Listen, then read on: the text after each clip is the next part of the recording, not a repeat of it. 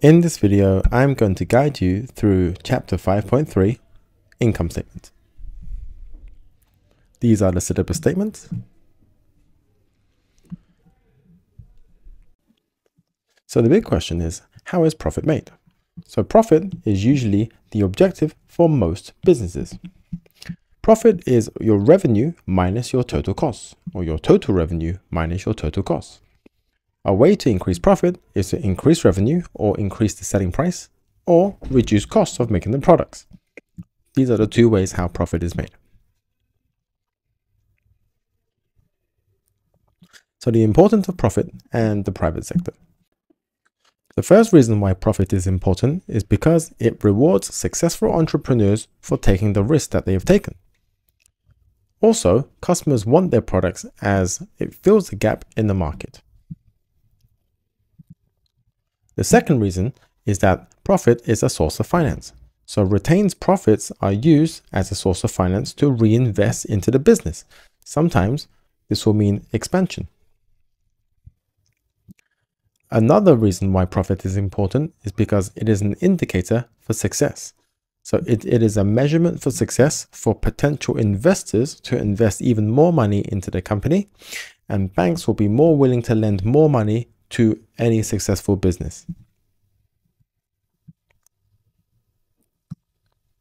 So what is the difference between profit and cash? I have covered this in my cash flow lesson in the description below, but just to recap, cash is immediately available for spending. This is important. The word immediately, more on this later. To give you an example, the fish represents the business, the water represents the cash, and the profit represents the water that will be delivered later on in the tank to the right. So if there is insufficient water in the fish tank, the fish dies. Similar to if there's insufficient cash for a business, the business will go bankrupt, despite having a very large profit on their profit and loss account.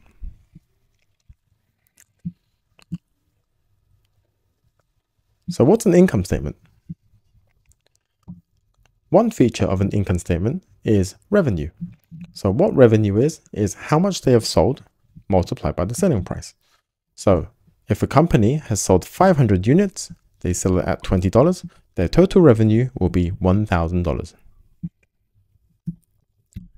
Cost of goods sold or cost of sales. These are the variable costs of production of a good, and it's usually in its materials. So for instance, a pizza will have the following variable costs: the cheese, the meatballs, the herbs, the dough, and so on and so forth. So if we make 0 pizzas, our variable cost or cost of goods sold will be 0. But if we made 100, then that will scale to 100 items. So how we calculate cost of goods sold is the quantity multiplied by the cost of goods sold. Another feature of a balance sheet is the expenses or overhead costs or fixed costs. This is the money paid out regardless of the output. So this means that if the output of a company is 0, these expenses will still have to be paid.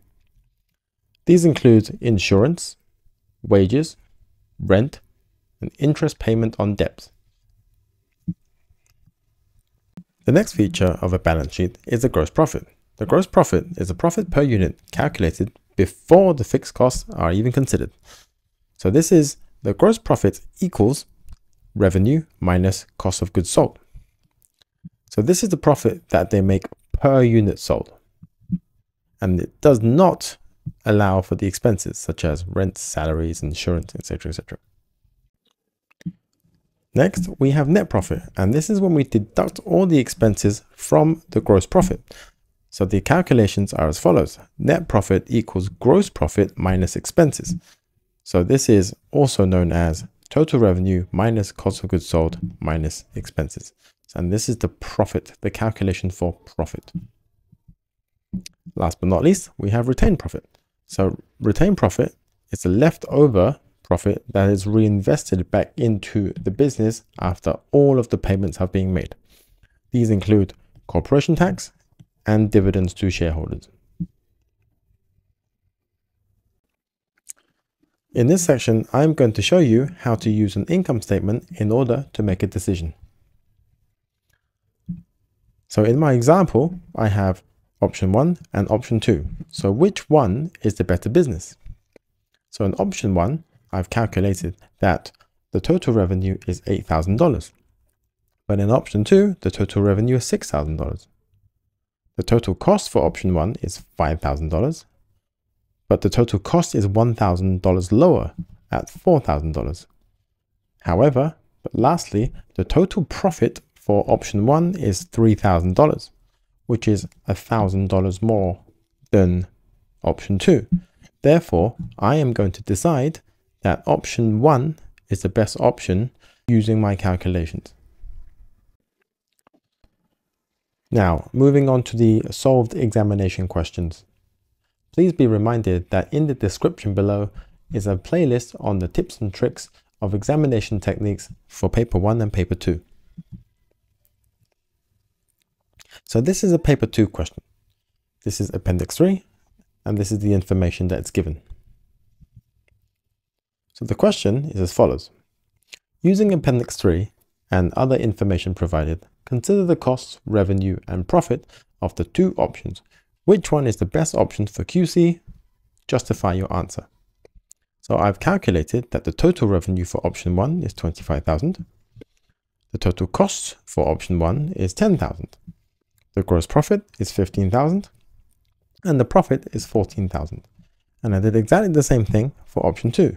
Total revenue, $5,000. Total cost of goods sold, $2,500. Gross profit, $2,500. And profit, $2,000. So this is where we've done all the calculations, and now we need to give a justification and we need to select the best option. So for the conclusion, option 2 has a lower cost of goods sold at $2,500. However, option 1 is better. So this is the choice we're making because its total revenue is $20,000 more than option 2. Its gross profit is $12,500 more than option 2. And also its profit is $12,000 more than option 2. And therefore, option 1 is the better option. I hope that helped. I hope you guys have a good day. Bye-bye.